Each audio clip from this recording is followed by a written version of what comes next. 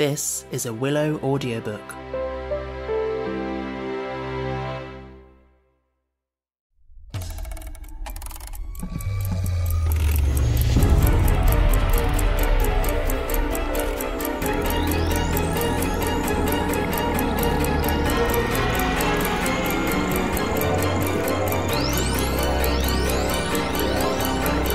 The Time Machine by H.G. Wells. Read by Stephen Alexander.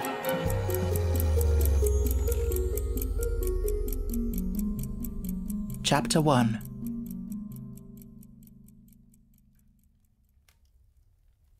The time traveller, for so it will be convenient to speak of him, was expounding a recondite matter to us. His grey eyes shone and twinkled, and his usually pale face was flushed and animated. The fire burned brightly, and the soft radiance of the incandescent lights in the lilies of silver caught the bubbles that flashed and passed in our glasses. Our chairs, being his patents, embraced and caressed us, rather than submitted to be sat upon, and there was that luxurious after-dinner atmosphere when thought runs gracefully free of the trammels of precision. And he put it to us in this way, marking the points with a lean forefinger, as we sat and lazily admired his earnestness over this new paradox, as we thought it, and his fecundity. You must follow me carefully. I shall have to controvert one or two ideas that are almost universally accepted. The geometry, for instance, they taught you at school, is founded on a misconception. "Is that not rather a large thing to expect us to begin upon?" said Philby, an argumentative person with red hair. "I do not mean to ask you to accept anything without reasonable ground for it. You will soon admit as much as I need from you. You know, of course, that a mathematical line, a line of thickness nil, has no real existence. They taught you that? Neither has a mathematical plane. These things are mere abstractions." "That is all right," said the psychologist. "Nor, having only length, breadth, and thickness, can a cube have a real existence." There I object," said Philby. "Of course a solid body may exist. All real things." "So most people think. But, wait a moment. Can an instantaneous cube exist?" "Don't follow you," said Philby. "Can a cube that does not last for any time at all have a real existence?" Philby became pensive. "Clearly," the time traveller proceeded, "any real body must have extension in 4 directions. It must have length, breadth, thickness, and duration. But, through a natural infirmity of the flesh, which I will explain to you in a moment, we incline to overlook this fact. There are really 4 dimensions, 3 of which we call the 3 planes of space, and a 4th, time. There is, however, a tendency to draw an unreal distinction between the former 3 dimensions and the latter, because it happens that our consciousness moves intermittently in one direction along the latter from the beginning to the end of our lives." "That," said a very young man, making spasmodic efforts to relight his cigar over the lamp, "that, very clear indeed." "Now, it is very remarkable that this is so extensively overlooked," continued the time traveller, with a slight accession of cheerfulness. "Really, this is what is meant by the 4th dimension, though some people who talk about the 4th dimension do not know they mean it. It is only another way of looking at time.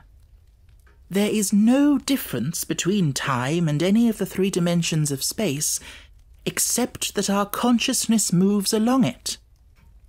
But some foolish people have got hold of the wrong side of that idea. You have all heard what they have to say about this 4th dimension?" "I have not," said the provincial mayor. "It is simply this, that space, as our mathematicians have it, is spoken of as having 3 dimensions, which one may call length, breadth, and thickness, and is always definable by reference to 3 planes, each at right angles to the others.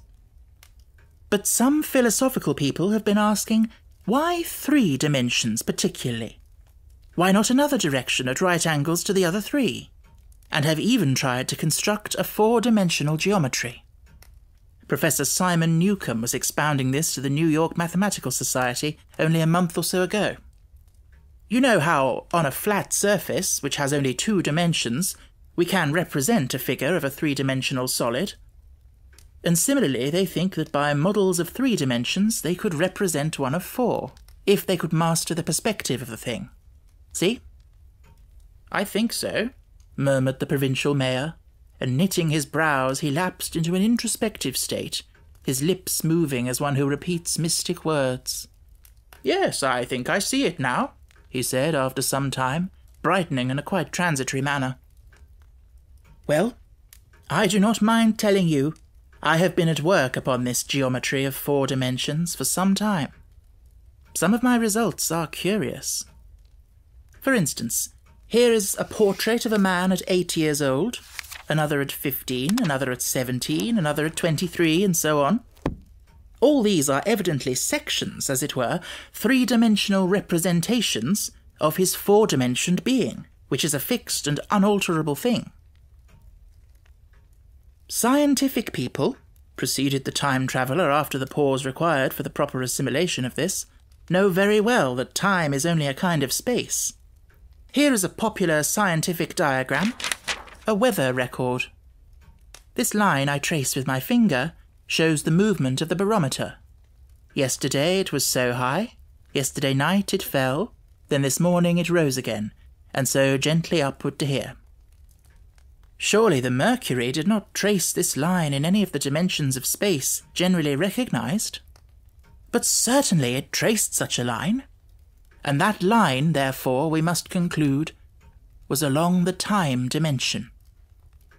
But, said the medical man, staring hard at a coal in the fire, if time is really only a 4th dimension of space, why is it, and why has it always been, regarded as something different? And why cannot we move about in time, as we move about in the other dimensions of space? The time traveller smiled. Are you so sure we can move freely in space? Right and left we can go, backward and forward freely enough, and men have always done so. I admit we move freely in 2 dimensions, but how about up and down? Gravitation limits us there. Not exactly, said the medical man. There are balloons. But before the balloons, save for spasmodic jumping and the inequalities of the surface, man had no freedom of vertical movement. Still, they could move a little up and down, said the medical man. Easier, far easier down than up. And you cannot move at all in time. You cannot get away from the present moment. My dear sir, that is just where you are wrong. That is just where the whole world has gone wrong. We are always getting away from the present moment. Our mental existences, which are immaterial and have no dimensions, are passing along the time dimension with a uniform velocity from the cradle to the grave, just as we should travel down if we began our existence 50 miles above the Earth's surface. But the great difficulty is this, interrupted the psychologist. You can move about in all directions of space, but you cannot move about in time. That is the germ of my great discovery. But you are wrong to say that we cannot move about in time. For instance, if I am recalling an incident very vividly, I go back to the instant of its occurrence. I become absent-minded, as you say. I jump back for a moment. Of course, we have no means of staying back for any length of time, any more than a savage or an animal has of staying 6 feet above the ground. But a civilized man is better off than the savage in this respect. He can go up against gravitation in a balloon. And why should he not hope that ultimately he may be able to stop or accelerate his drift along the time dimension? or even turn about and travel the other way. "Oh, this," began Philby, "is all—" "Why not?" said the time traveller. "It's against reason," said Philby. "What reason?" said the time traveller. "You can show black as white by argument," said Philby, "but you'll never convince me." "Possibly not," said the time traveller. "But now you begin to see the object of my investigations into the geometry of 4 dimensions. Long ago, I had a vague inkling of a machine—" "To travel through time?" exclaimed the very young man. "That shall travel indifferently in any direction of space and time, as the driver determines." Philby contented himself with laughter. "But I have experimental verification," said the time traveller. "It would be remarkably convenient for the historian," the psychologist suggested. "One might travel back and verify the accepted account of the Battle of Hastings, for instance." "Don't you think you would attract attention?" said the medical man. "Our ancestors had no great tolerance for anachronisms." "One might get one's Greek from the very lips of Homer and Plato," the very young man thought.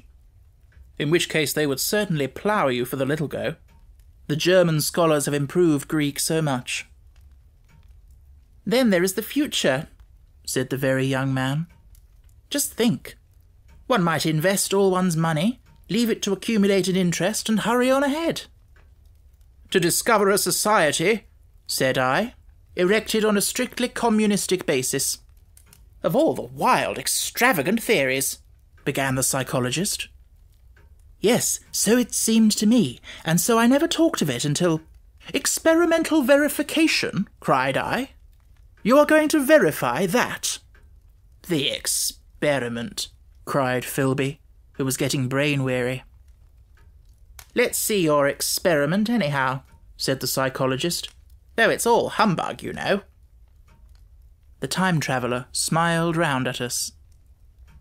Then, still smiling faintly, and with his hands deep in his trousers pockets, he walked slowly out of the room, and we heard his slippers shuffling down the long passage to his laboratory.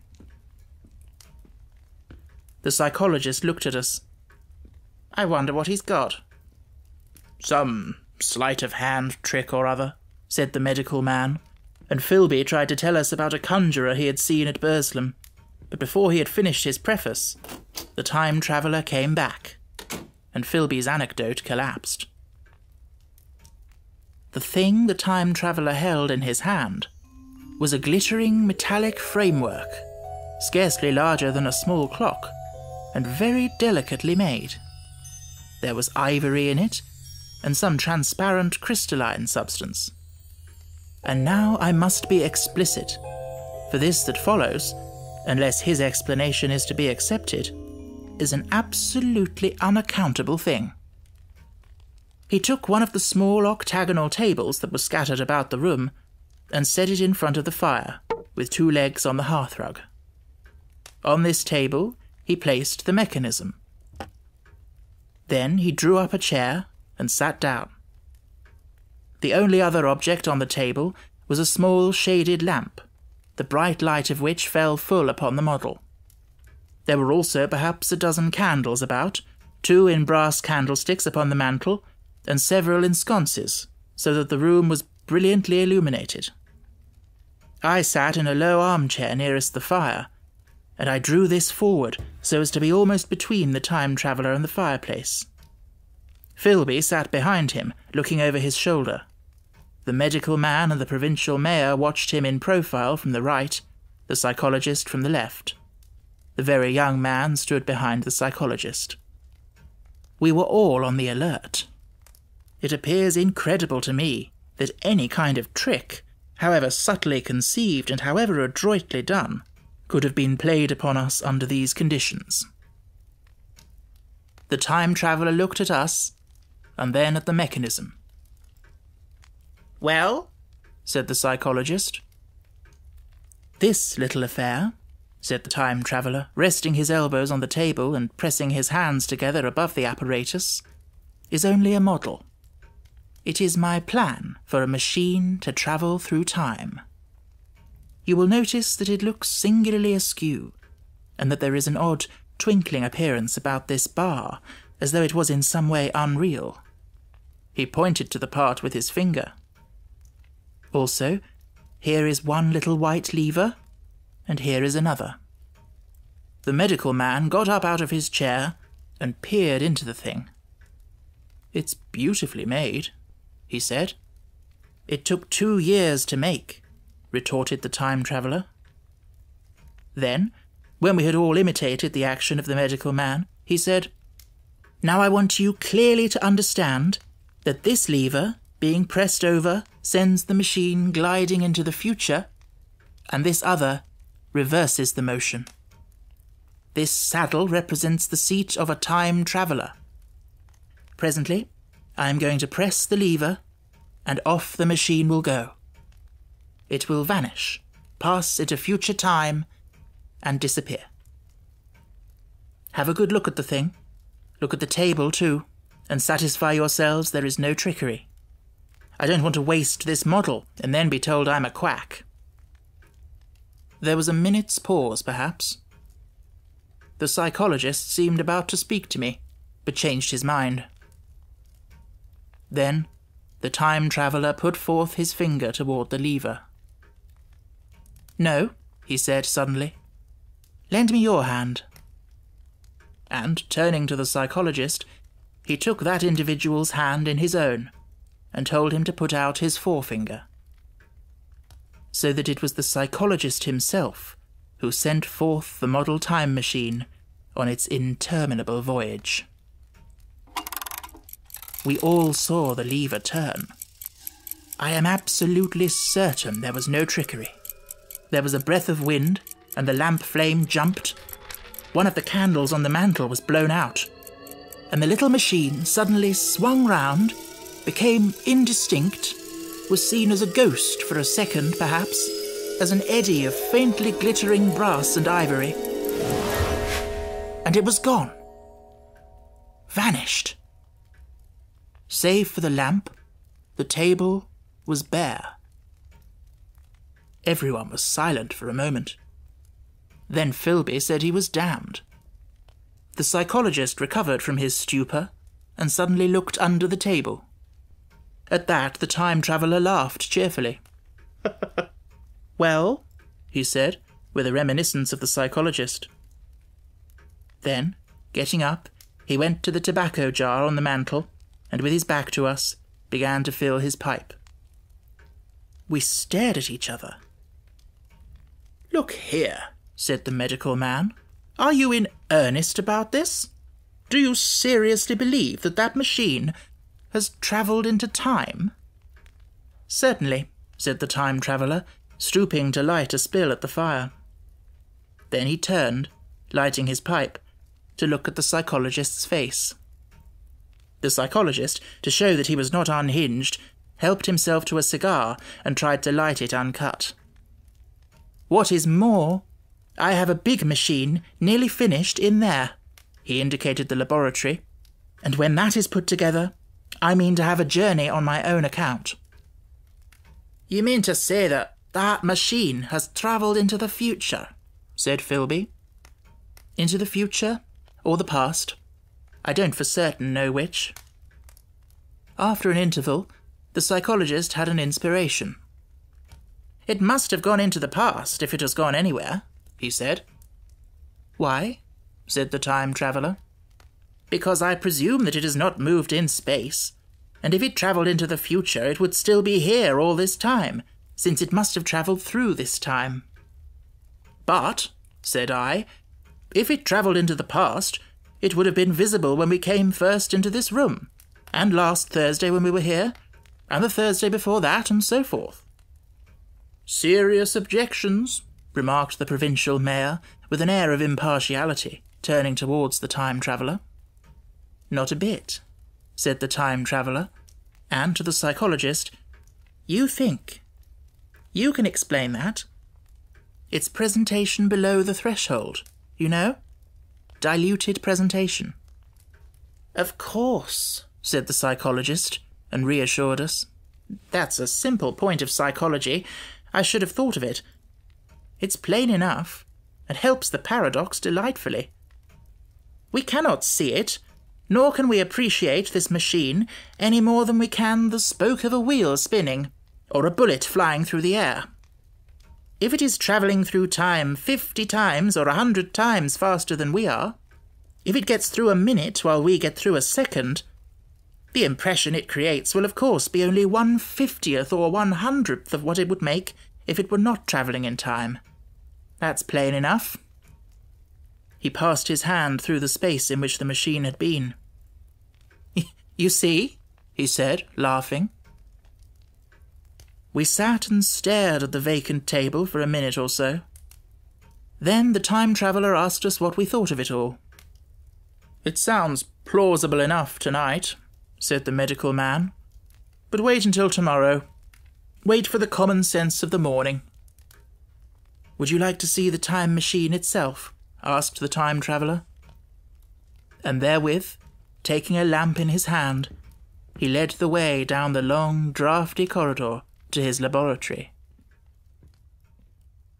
I remember vividly the flickering light, his queer, broad head in silhouette, the dance of the shadows, how we all followed him, puzzled but incredulous, and how there in the laboratory we beheld a larger edition of the little mechanism which we had seen vanish from before our eyes. Parts were of nickel, parts of ivory, parts had certainly been filed or sawn out of rock crystal. The thing was generally complete, but the twisted crystalline bars lay unfinished upon the bench beside some sheets of drawings, and I took one up for a better look at it.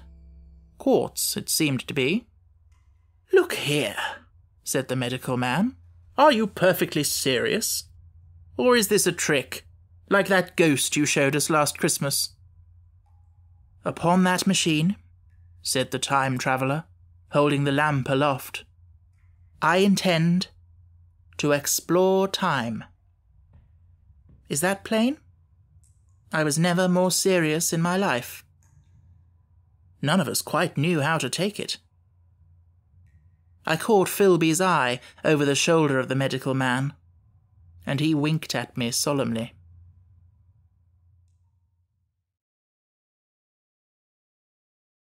Chapter 2. I think that at that time none of us quite believed in the time machine. The fact is, the time traveller was one of those men who are too clever to be believed. You never felt that you saw all round him. You always suspected some subtle reserve, some ingenuity in ambush, behind his lucid frankness. Had Philby shown the model and explained the matter in the time traveller's words, we should have shown him far less scepticism, for we should have perceived his motives. A pork butcher could understand Philby. But the time traveller had more than a touch of whim among his elements, and we distrusted him. Things that would have made the fame of a less clever man seemed tricks in his hands. It is a mistake to do things too easily. The serious people who took him seriously never felt quite sure of his deportment. They were somehow aware that trusting their reputations for judgment with him was like furnishing a nursery with eggshell china. So I don't think any of us said very much about time travelling in the interval between that Thursday and the next, though its odd potentialities ran, no doubt, in most of our minds. Its plausibility, that is, its practical incredibleness, the curious possibilities of anachronism, and of utter confusion it suggested. For my own part, I was particularly preoccupied with the trick of the model. That I remember discussing with the medical man whom I met on Friday at the Linnaean. He said he had seen a similar thing at Tübingen, and laid considerable stress on the blowing out of the candle. But how the trick was done, he could not explain. The next Thursday I went again to Richmond.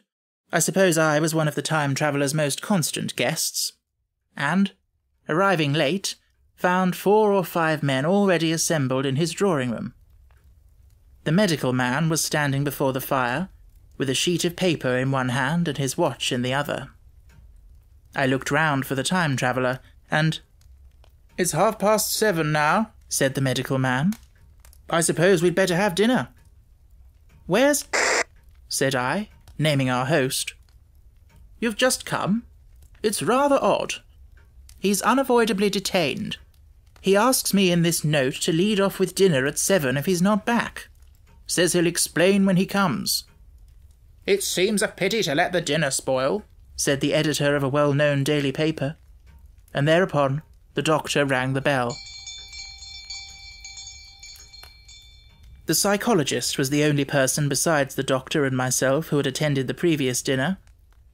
The other men were the editor aforementioned, a certain journalist, and another, a quiet, shy man with a beard, whom I didn't know, and who, as far as my observation went, never opened his mouth all the evening.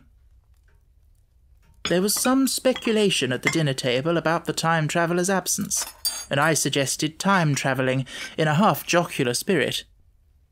The editor wanted that explained to him, and the psychologist volunteered a wooden account of the ingenious paradox and trick we had witnessed that day week. He was in the midst of his exposition when the door from the corridor opened slowly and without noise. I was facing the door and saw it first. "Hello," I said. "At last!" And the door opened wider, and the time traveller stood before us. I gave a cry of surprise. "Good heavens, man!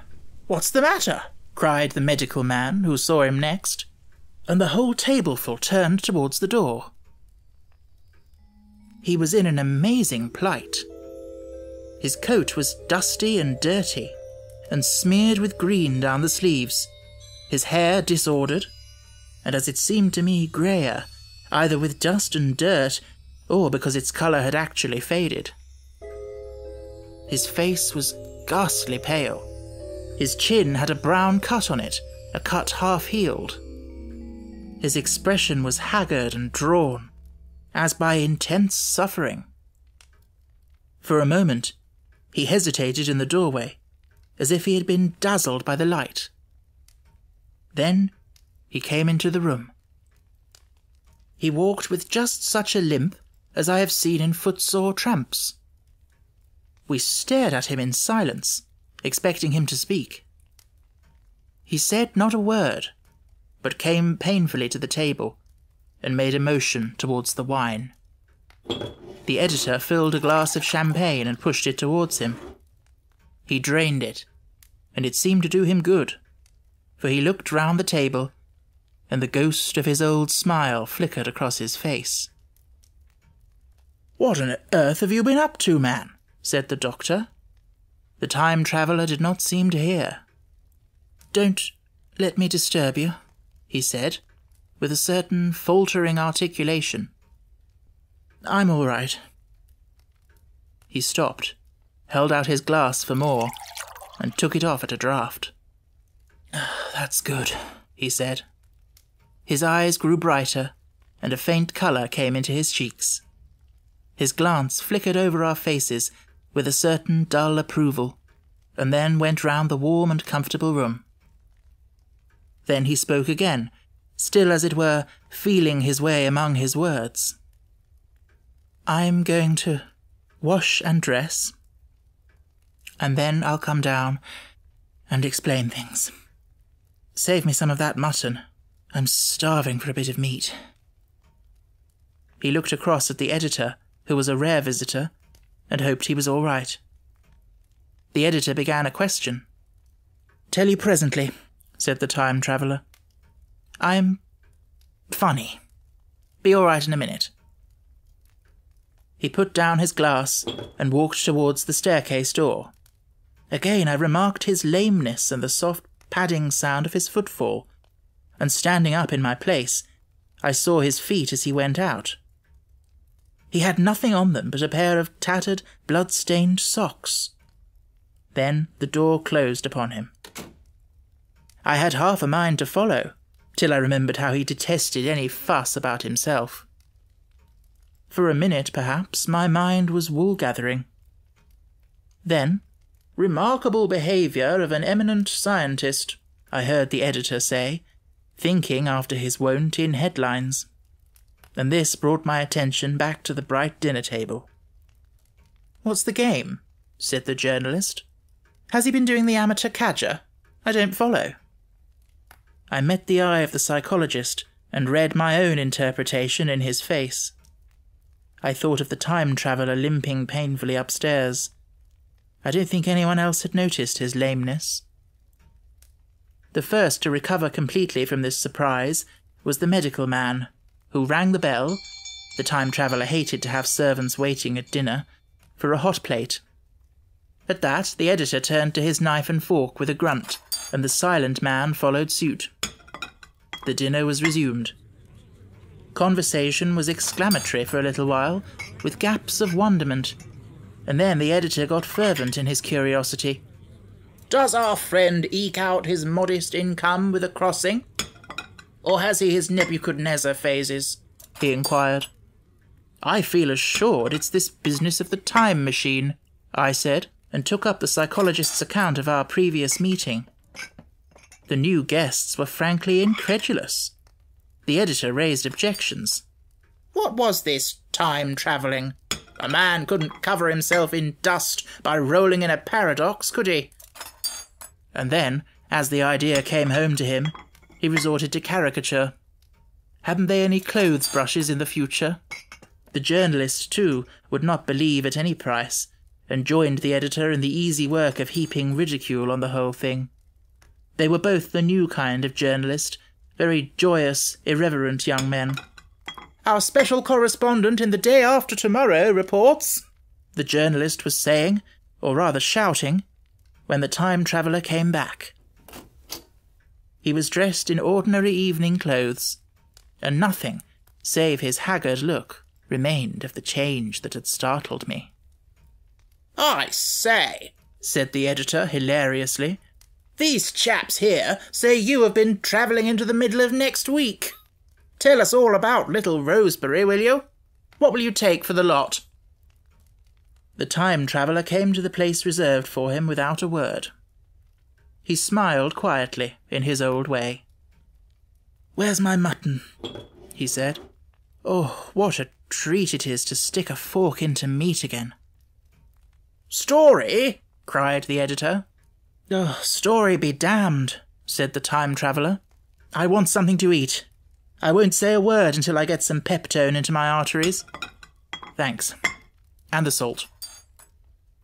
"One word," said I. "Have you been time-travelling?" "Yes," said the time-traveller, with his mouth full, nodding his head. "I'd give a shilling a line for a verbatim note," said the editor. The time-traveller pushed his glass towards the silent man and rang it with his fingernail, at which the silent man, who had been staring at his face, started convulsively and poured him wine. The rest of the dinner was uncomfortable.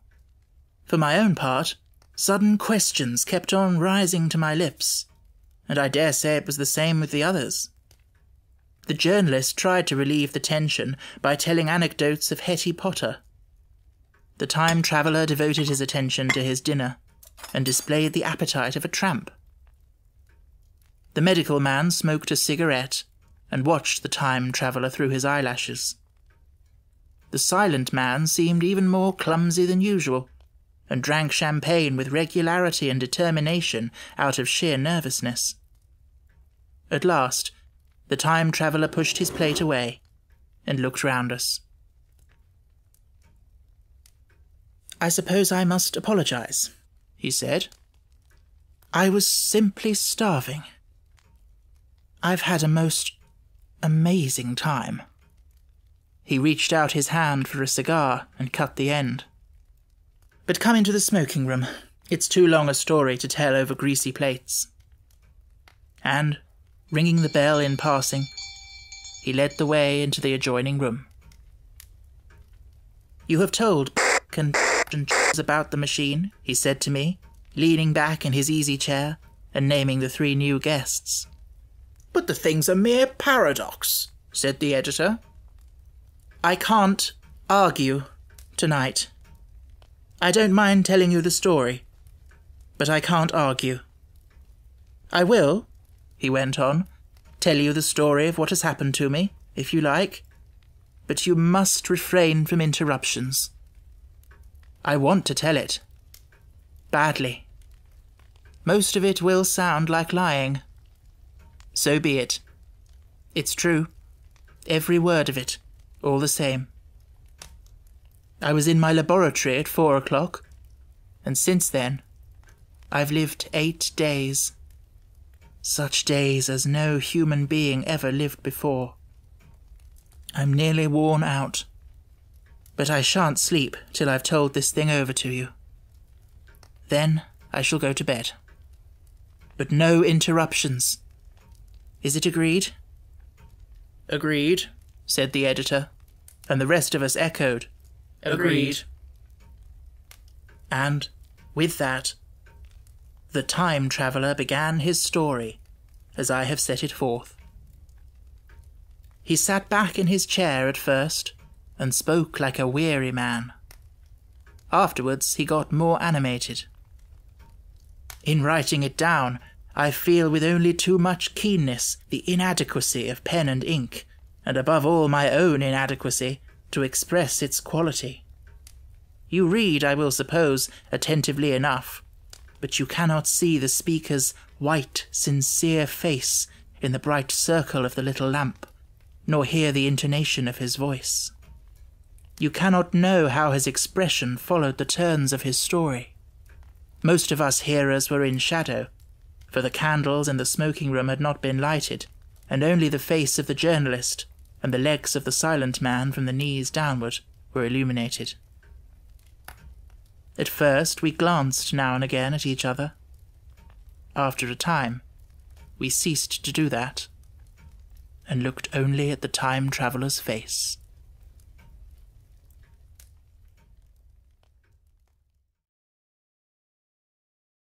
Chapter 3. I told some of you last Thursday of the principles of the time machine, and showed you the actual thing itself, incomplete in the workshop. There it is now, a little travel-worn truly, and one of the ivory bars is cracked and a brass rail bent, but the rest of it's sound enough. I expected to finish it on Friday, but on Friday, when the putting together was nearly done, I found that one of the nickel bars was exactly 1 inch too short, and this I had to get remade, so that the thing was not complete until this morning.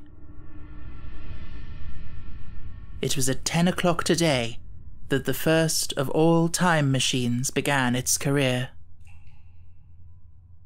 I gave it a last tap, tried all the screws again, put one more drop of oil on the quartz rod, and sat myself in the saddle. I suppose a suicide who holds a pistol to his skull feels much the same wonder at what will come next as I felt then. I took the starting lever in one hand and the stopping one in the other, pressed the first, and almost immediately the second. I seemed to reel. I felt a nightmare sensation of falling, and looking round, I saw the laboratory exactly as before. Had anything happened? For a moment, I suspected that my intellect had tricked me. Then, I noted the clock. A moment before, as it seemed, it had stood at a minute or so past 10. Now, it was nearly 3:30. I drew a breath, set my teeth, gripped the starting lever with both hands, and went off with a thud. The laboratory got hazy and went dark. Mrs. Watchett came in and walked, apparently without seeing me, towards the garden door. I suppose it took her a minute or so to traverse the place, but to me she seemed to shoot across the room like a rocket. I pressed the lever over to its extreme position. The night came like the turning out of a lamp. and in another moment came tomorrow. The laboratory grew faint and hazy, then fainter and even fainter. Tomorrow night came black, then day again, night again, day again, faster and faster still. An eddying murmur filled my ears, and a strange, dumb confusedness descended on my mind. I am afraid I cannot convey the peculiar sensations of time travelling. They are excessively unpleasant. There is a feeling exactly like that one has upon a switchback, of a helpless, headlong motion. I felt the same horrible anticipation, too, of an imminent smash. As I put on pace, night followed day like the flapping of a black wing. The dim suggestion of the laboratory seemed presently to fall away from me, and I saw the sun hopping swiftly across the sky, leaping it every minute, and every minute marking a day. I supposed the laboratory had been destroyed, and I had come into the open air. I had a dim impression of scaffolding, but I was already going too fast to be conscious of any moving things. The slowest snail that ever crawled dashed by too fast for me. The twinkling succession of darkness and light was excessively painful to the eye. Then, in the intermittent darknesses, I saw the moon spinning swiftly through her quarters from new to full, and had a faint glimpse of the circling stars. Presently, as I went on, still gaining velocity, the palpitation of night and day merged into one continuous greyness. The sky took on a wonderful deepness of blue, a splendid luminous colour like that of early twilight. The jerking sun became a streak of fire, a brilliant arch in space, the moon a fainter fluctuating band, and I could see nothing of the stars, save now and then a brighter circle flickering in the blue. The landscape was misty and vague. I was still on the hillside upon which this house now stands, and the shoulder rose above me, grey and dim. I saw trees growing and changing like puffs of vapour, now brown, now green. They grew, spread, shivered, and passed away. I saw huge buildings rise up faint and fair, and pass like dreams. The whole surface of the earth seemed changed, melting and flowing under my eyes. The little hands upon the dials that registered my speed raced round faster and faster. Presently I noted that the sun belt swayed up and down from solstice to solstice in a minute or less, and that consequently my pace was over a year a minute. And minute by minute the white snow flashed across the world and vanished, and was followed by the bright, brief green of spring. The unpleasant sensations of the start were less poignant now. They merged at last into a kind of hysterical exhilaration. I remarked, indeed, a clumsy swaying of the machine, for which I was unable to account.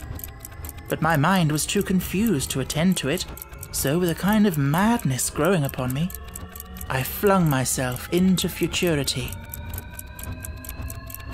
At first I scarce thought of stopping, scarce thought of anything but these new sensations. But presently, a fresh series of impressions grew up in my mind, a certain curiosity, and therewith a certain dread, until at last they took complete possession of me.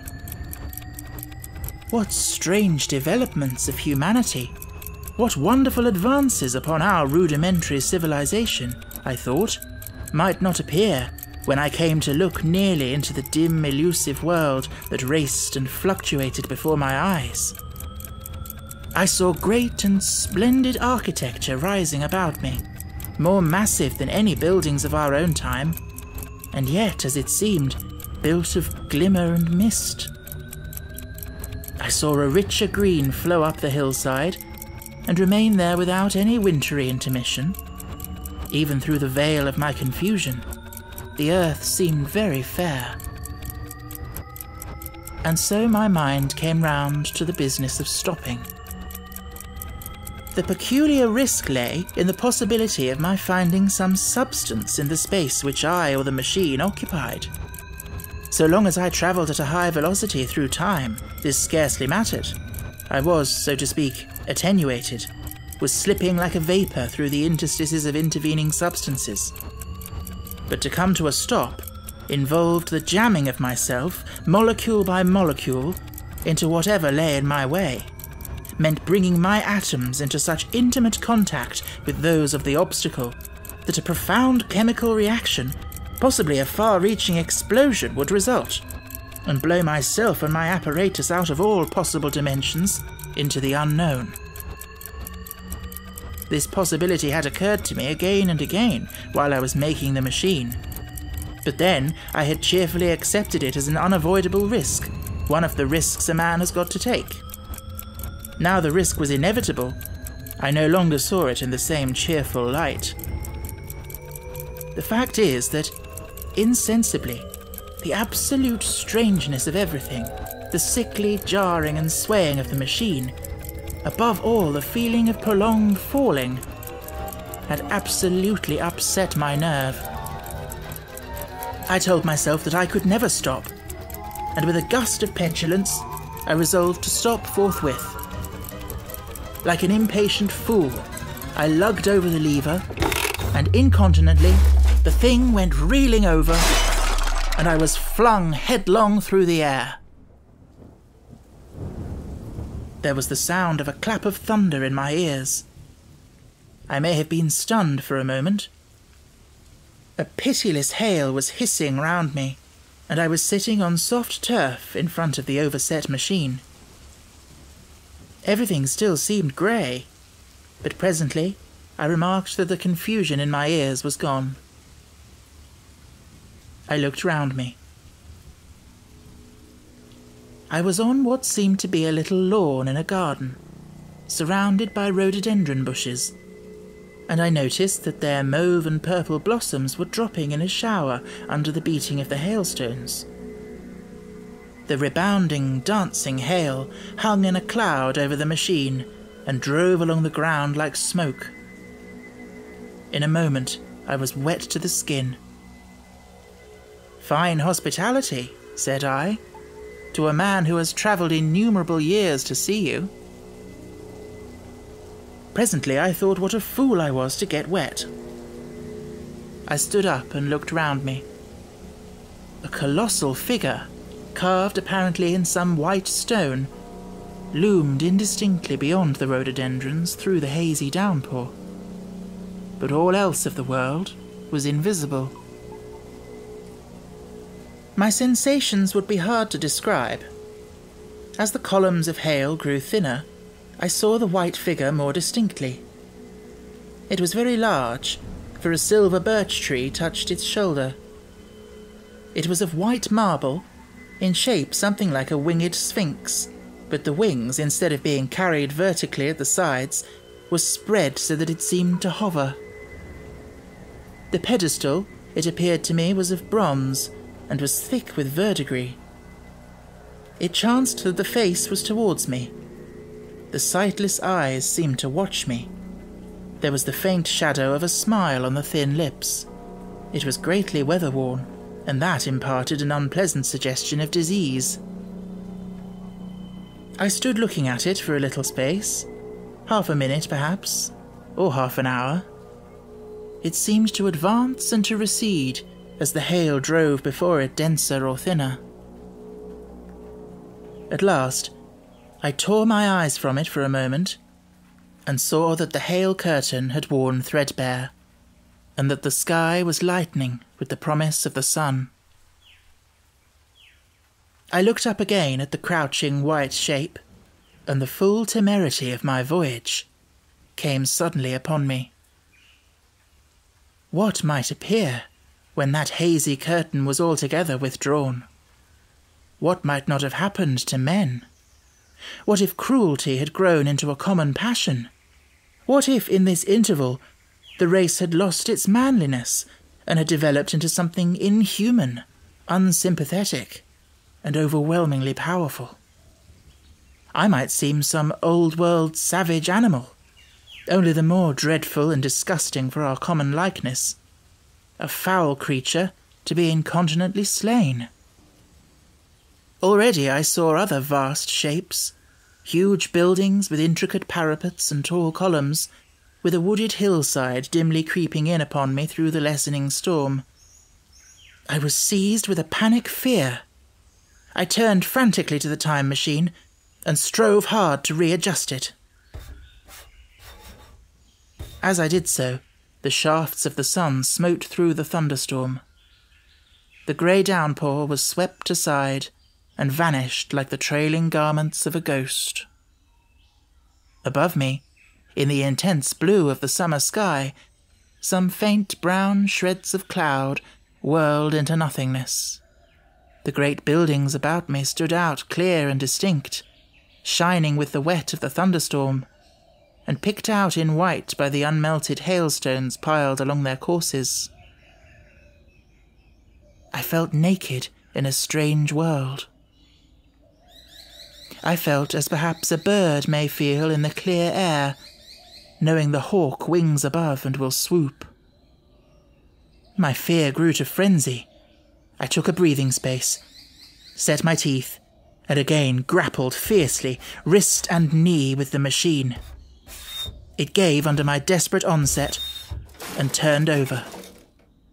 It struck my chin violently. One hand on the saddle, the other on the lever, I stood panting heavily in attitude to mount again. But, with this recovery of a prompt retreat, my courage recovered. I looked more curiously and less fearfully at this world of the remote future. In a circular opening, high up in the wall of the nearer house, I saw a group of figures clad in rich, soft robes. They had seen me, and their faces were directed towards me. Then I heard voices approaching me. Coming through the bushes by the White Sphinx were the heads and shoulders of men running. One of these emerged in a pathway leading straight to the little lawn upon which I stood with my machine. He was a slight creature, perhaps 4 feet high, clad in a purple tunic, girdled at the waist with a leather belt. Sandals or buskins, I could not clearly distinguish which, were on his feet. His legs were bare to the knees, and his head was bare. Noticing that, I noticed for the first time how warm the air was. He struck me as being a very beautiful and graceful creature, but indescribably frail.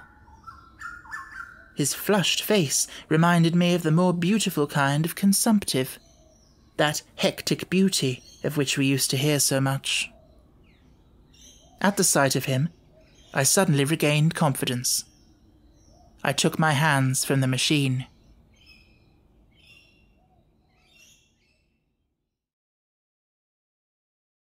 Chapter 4. In another moment, we were standing face to face, I and this fragile thing out of futurity. He came straight up to me and laughed into my eyes. The absence from his bearing of any sign of fear struck me at once. Then he turned to the 2 others who were following him and spoke to them in a strange and very sweet and liquid tongue. There were others coming, and presently a little group of perhaps 8 or 10 of these exquisite creatures were about me. One of them addressed me. It came into my head, oddly enough, that my voice was too harsh and deep for them, so I shook my head and, pointing to my ears, shook it again. He came a step forward, hesitated, and then touched my hand. Then I felt other soft little tentacles upon my back and shoulders. They wanted to make sure I was real. There was nothing in this at all alarming. Indeed, there was something in these pretty little people that inspired confidence, a graceful gentleness, a certain childlike ease. And besides, they looked so frail that I could fancy myself flinging the whole dozen of them about like ninepins. But I made a sudden motion to warn them when I saw their little pink hands feeling at the time machine. Happily then, when it was not too late, I thought of a danger I had hitherto forgotten, and reaching over the bars of the machine, I unscrewed the little levers that would set it in motion, and put these in my pocket. Then I turned again, to see what I could do in the way of communication.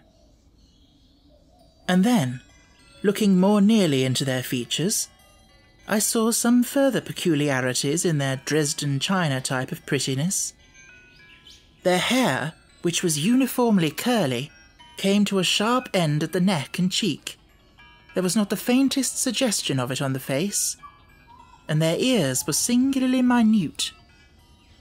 The mouths were small, with bright red, rather thin lips, and the little chins ran to a point. The eyes were large and mild, and, this may seem egotism on my part, I fancied even then that there was a certain lack of the interest I might have expected in them. As they made no effort to communicate with me, but simply stood round me smiling and speaking in soft cooing notes to each other, I began the conversation. I pointed to the time machine and to myself. Then, hesitating for a moment how to express time, I pointed to the sun. At once, a quaintly pretty little figure in checkered purple and white followed my gesture, and then astonished me by imitating the sound of thunder.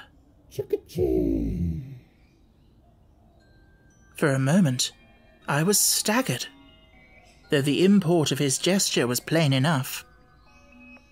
The question had come into my mind abruptly. Were these creatures fools? You may hardly understand how it took me. You see, I had always anticipated that the people of the year 802,000 odd would be incredibly in front of us in knowledge, art, everything. Then one of them suddenly asked me a question that showed him to be on the intellectual level of one of our 5-year-old children. Asked me, in fact, if I had come from the sun in a thunderstorm. It let loose the judgment I had suspended upon their clothes, their frail, light limbs and fragile features. A flow of disappointment rushed across my mind. For a moment, I felt that I had built the time machine in vain. I nodded, pointed to the sun, and gave them such a vivid rendering of a thunderclap as startled them. They all withdrew a pace or so, and bowed. Then came one laughing towards me, carrying a chain of beautiful flowers altogether new to me, and put it about my neck. The idea was received with melodious applause, and presently they were all running to and fro for flowers and laughingly flinging them upon me until I was almost smothered with blossom. You who have never seen the like can scarcely imagine what delicate and wonderful flowers countless years of culture had created. Then someone suggested that their plaything should be exhibited in the nearest building, and so I was led past the Sphinx of white marble, which had seemed to watch me all the while with a smile at my astonishment, towards a vast grey edifice of fretted stone. As I went with them, the memory of my confident anticipations of a profoundly grave and intellectual posterity came with irresistible merriment to my mind. The building had a huge entry, and was altogether of colossal dimensions. I was naturally most occupied with the growing crowd of little people, and with the big open portals that yawned before me, shadowy and mysterious. My general impression of the world I saw over their heads was of a tangled waste of beautiful bushes and flowers, a long neglected and yet weedless garden. I saw a number of tall spikes of strange white flowers, measuring a foot perhaps across the spread of the waxen petals. They grew scattered as if wild among the variegated shrubs, but as I say, I did not examine them closely at this time. The time machine was left deserted on the turf among the rhododendrons. The arch of the doorway was richly carved, but naturally I did not observe the carving very narrowly, though I fancied I saw suggestions of old Phoenician decorations as I passed through, and it struck me that they were very badly broken and weather-worn. Several more brightly clad people met me in the doorway, and so we entered, I dressed in dingy 19th century garments, looking grotesque enough, garlanded with flowers, and surrounded by an eddying mass of bright, soft-coloured robes and shining white limbs in a melodious whirl of laughter and laughing speech. The big doorway opened into a proportionately great hall hung with brown. The roof was in shadow, and the windows, partially glazed with coloured glass and partially unglazed, admitted a tempered light.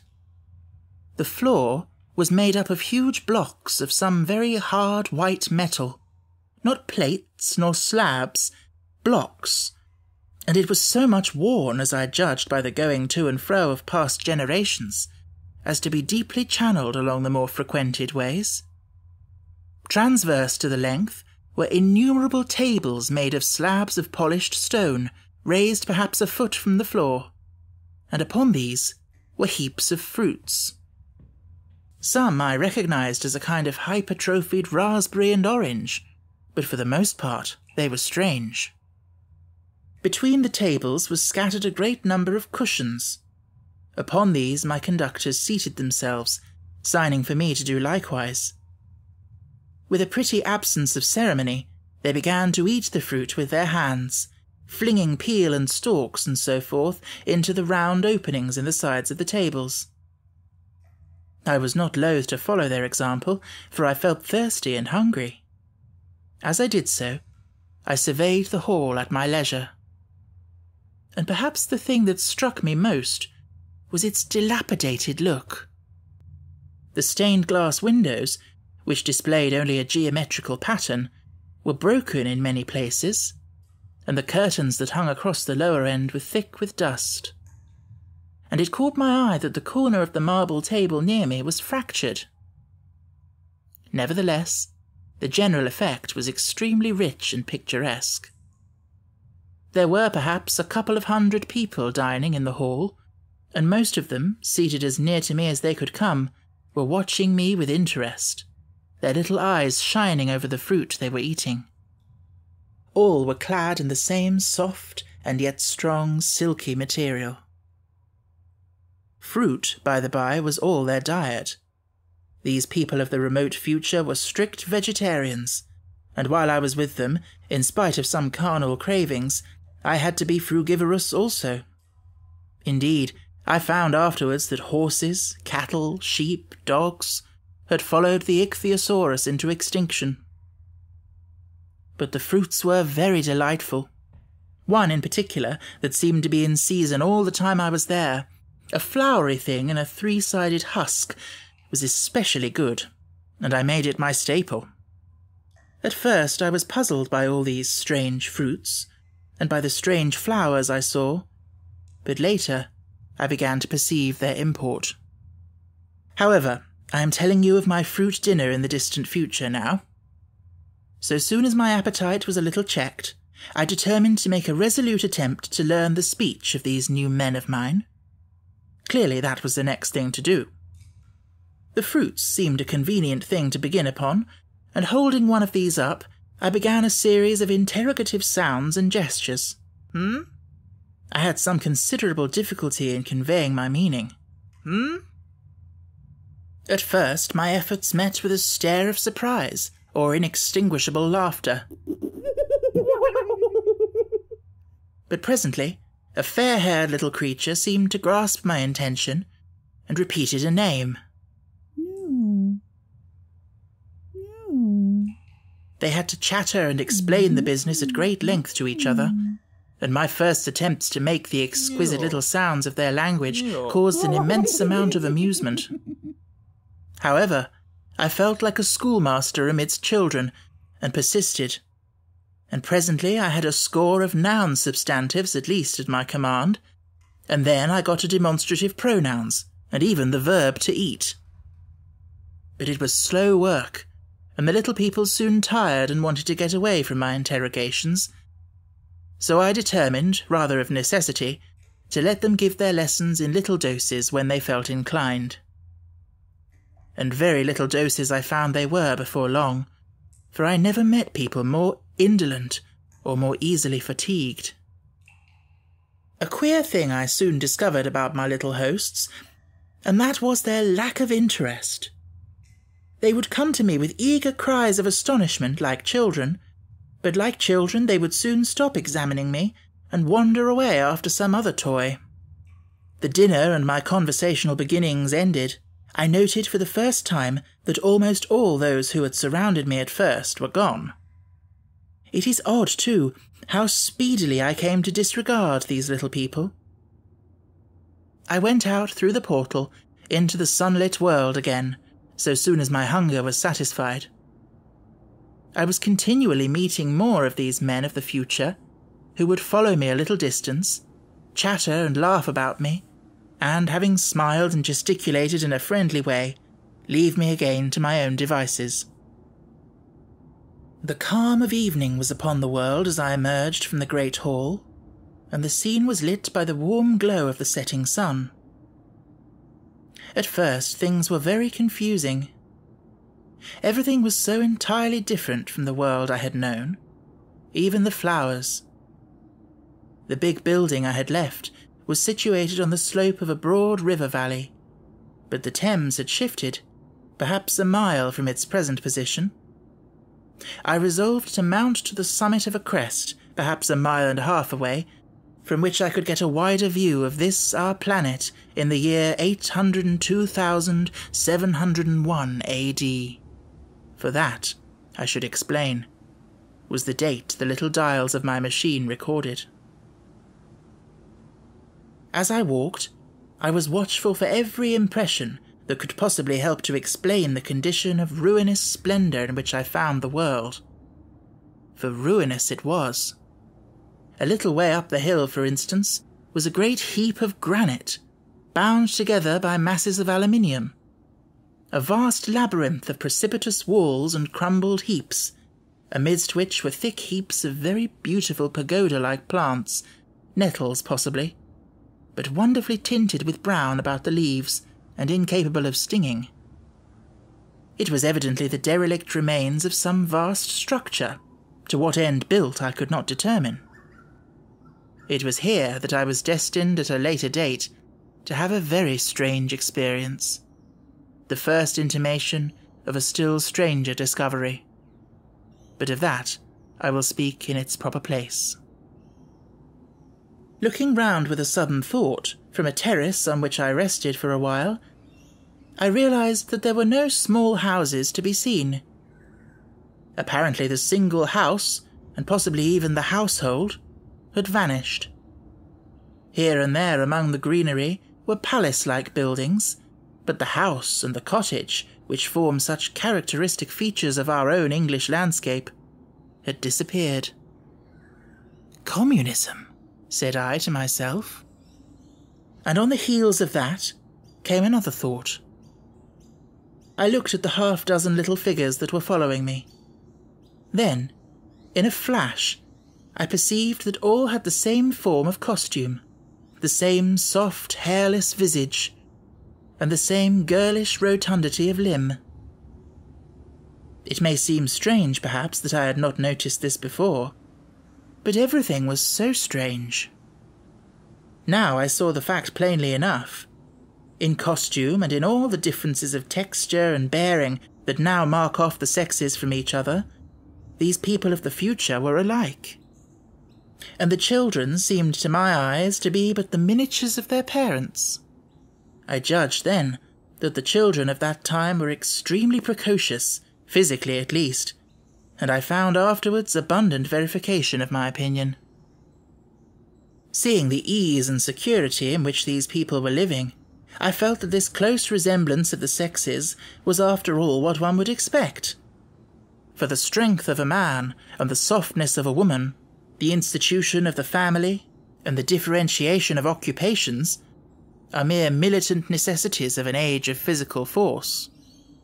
Where population is balanced and abundant, much childbearing becomes an evil rather than a blessing to the state. Where violence comes but rarely, and offspring are secure, there is less necessity. Indeed, there is no necessity for an efficient family, and the specialization of the sexes with reference to their children's needs disappears. We see some beginnings of this even in our own time, and in this future age it was complete. This, I must remind you, was my speculation at the time. Later, I was to appreciate how far it fell short of the reality. While I was musing upon these things, my attention was attracted by a pretty little structure like a well under a cupola. I thought in a transitory way of the oddness of wells still existing, and then resumed the thread of my speculations. There were no large buildings towards the top of the hill, and as my walking powers were evidently miraculous, I was presently left alone for the first time. With a strange sense of freedom and adventure, I pushed on up to the crest. There I found a seat of some yellow metal that I did not recognize, corroded in places with a kind of pinkish rust, and half smothered in soft moss, the armrests cast and filed into the resemblance of griffins' heads. I sat down on it, and I surveyed the broad view of our old world under the sunset of that long day. It was as sweet and fair a view as I have ever seen. The sun had already gone below the horizon, and the west was flaming gold, touched with some horizontal bars of purple and crimson. Below was the valley of the Thames, in which the river lay like a band of burnished steel. I have already spoken of the great places dotted about among the variegated greenery, some in ruins and some still occupied. Here and there rose a white or silvery figure in the waste garden of the earth. Here and there came the sharp vertical line of some cupola or obelisk. There were no hedges, no signs of proprietary rights, no evidences of agriculture. The whole earth had become a garden. So watching, I began to put my interpretation upon the things I had seen, and as it shaped itself to me that evening, my interpretation was something in this way. Afterwards I found I had got only a half-truth, or only a glimpse of one facet of the truth. It seemed to me that I had happened upon humanity upon the wane. The ruddy sunset set me thinking of the sunset of mankind. For the first time, I began to realize an odd consequence of the social effort in which we are at present engaged. And yet, come to think, it is a logical consequence enough. Strength is the outcome of need. Security sets a premium on feebleness. The work of ameliorating the conditions of life, the true civilizing process that makes life more and more secure, had gone steadily on to a climax. One triumph of a united humanity over nature had followed another. Things that are now mere dreams had become projects deliberately put in hand and carried forward. And the harvest was what I saw. After all, the sanitation and the agriculture of today are still in the rudimentary stage. The science of our time has attacked but a little department of the field of human disease, but even so it spreads its operations very steadily and persistently. Our agriculture and horticulture destroy a weed just here and there, and cultivate perhaps a score or so of wholesome plants, leaving the greater number to fight out a balance as they can. We improve our favourite plants and animals, and how few they are, gradually by selective breeding. Now a new and better peach, now a seedless grape, now a sweeter and larger flower, now a more convenient breed of cattle. We improve them gradually, because our ideals are vague and tentative, and our knowledge is very limited. because nature too is shy and slow in our clumsy hands. Some day all this will be better organized, and still better. That is the drift of the current in spite of the eddies. The whole world will be intelligent, educated and cooperating. Things will move faster and faster towards the subjugation of nature. In the end, wisely and carefully, we shall readjust the balance of animal and vegetable life to suit our human needs. This adjustment, I say, must have been done, and done well. Done indeed for all time, in the space of time across which my machine had leapt. The air was free from gnats, the earth from weeds or fungi. Everywhere were fruits, and sweet and delightful flowers. Brilliant butterflies flew hither and thither. The ideal of preventative medicine was attained. Diseases had been stamped out. I saw no evidence of any contagious diseases during all my stay. And I shall have to tell you later that even the processes of putrefaction and decay had been profoundly affected by these changes. Social triumphs, too, had been effected. I saw mankind housed in splendid shelters, gloriously clothed, and as yet I had found them engaged in no toil. There were no signs of struggle, neither social nor economical struggle. The shop, the advertisement, traffic, all that commerce which constitutes the body of our world, was gone. It was natural on that golden evening that I should jump at the idea of a social paradise. The difficulty of increasing population had been met, I guessed, and population had ceased to increase. But with this change in condition comes inevitably adaptations to the change. What, unless biological science is a mass of errors, is the cause of human intelligence and vigour? Hardship and freedom, conditions under which the active, strong and subtle survive, and the weaker go to the wall. Conditions that put a premium upon the loyal alliance of capable men, upon self-restraint, patience, and decision. And the institution of the family, and the emotions that arise therein, the fierce jealousy, the tenderness for offspring, parental self-devotion, all found their justification and support in the imminent dangers of the young. Now where are these imminent dangers? There is a sentiment arising, and it will grow, against connubial jealousy, against fierce maternity, against passion of all sorts. Unnecessary things now, and things that make us uncomfortable, savage survivals, discords in a refined and pleasant life.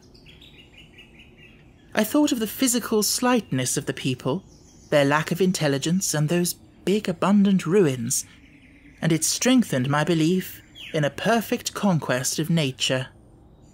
For after the battle comes quiet. Humanity had been strong, energetic and intelligent, and had used all its abundant vitality to alter the conditions under which it lived. And now came the reaction of the altered conditions.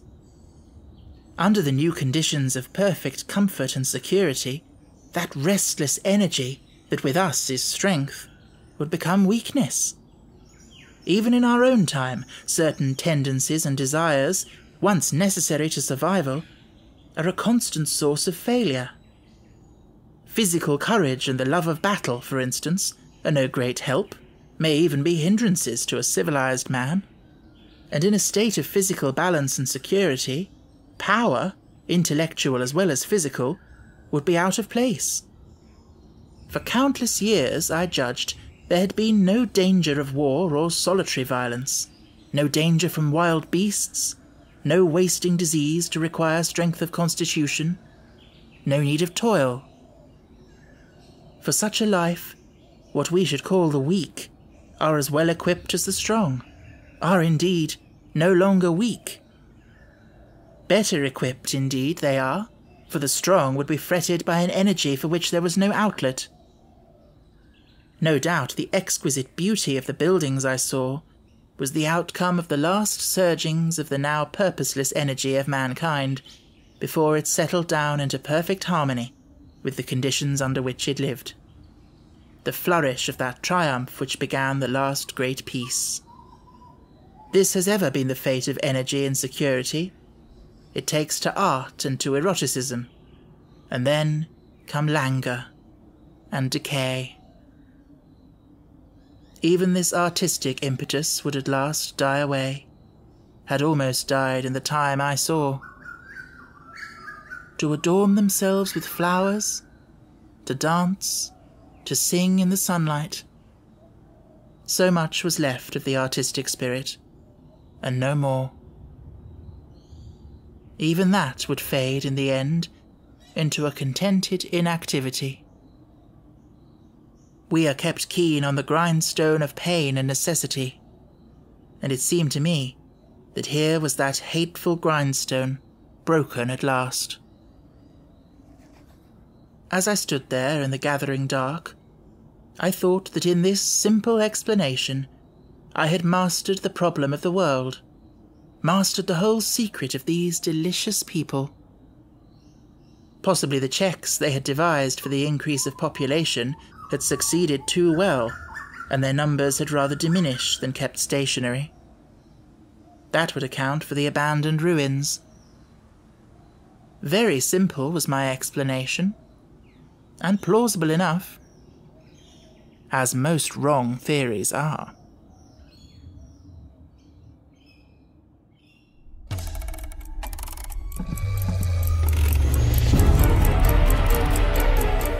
To stay updated with Willow Audiobooks, you can follow us on social media.